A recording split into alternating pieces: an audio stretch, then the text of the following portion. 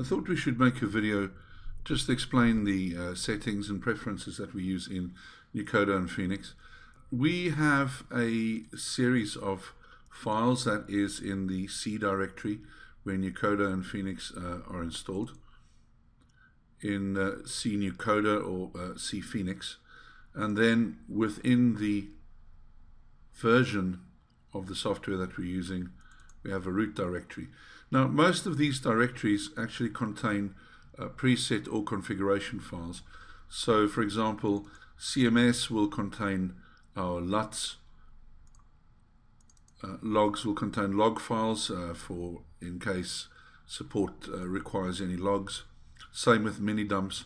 Monitor graphs, monitor grids, HUDs, masks and warnings all contain files that have to do with setting up or customizing heads-up displays, adding logos to heads-up displays, creating your own masks, and customizing warnings. So for example, if we go to the masks and open this, I'm going to use Notepad++, which is an excellent free text editor, and you'll see over here that this is really a text file, very much laid out similar to HTML, and these masks are simple rectangles that are set up to display a mask on the screen with, for example, monitor warnings.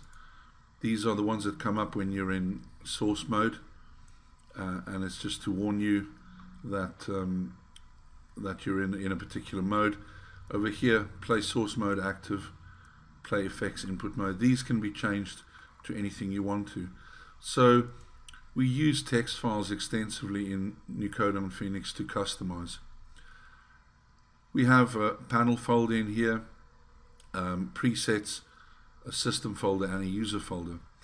If we look inside presets, there's some files in here, the default order for our effects that we use, and under users we have a whole lot of other preset files, for example color, hotkeys, clip preferences. What clip preferences will do is we can set up how we would like particular clips to be imported. So for example, we can specify Arri Raw to always create a clone, or to be 8-bit, or to be a half. So these are all things that can be very easily set up. Now one of the questions that we come across most when a new user is installing the software is, when we run the software for the first time, very often you'll find the following dialog box: invalid directory warning.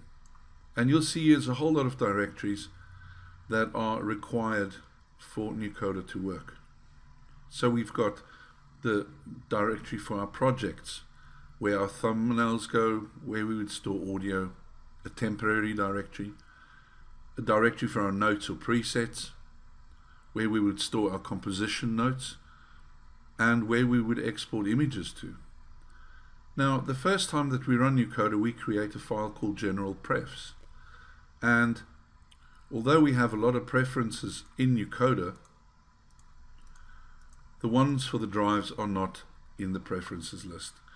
I have to go and edit a text file, and that text file, after you've run it for the first time, you will find there's a file in C Nucoda version root users, all users, called general prefs. If you double click on that and you scroll down, you will find a little area which is marked as media over here, and it's in this area where you would set up the requirement, where you would set up your drives. We would recommend that the cache and the proxy and the capture would be your fast disk. The Avid directory would be wherever your Avid media files are. If you have Avid Media files. Your notes, compositions, and projects should be on, it doesn't have to be on a fast drive, it could be on your D drive. By default we use S and D, so you will find you might have a problem if you don't have those drives, so you can set it up in the general press file. If we go back into Nucoda, I still haven't set those up, of course I'm going to have the same problem.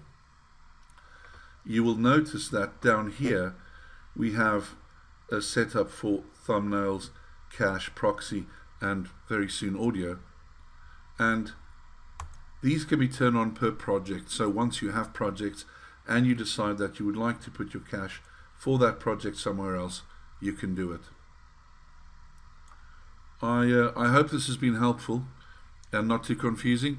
If you have any questions, please join us on our Google forum, which is Nucoda. If you do a search for Nucoda Google group, you'll find it there. I will also put the address on the screen, and I hope that you found it helpful. Any questions will be welcomed.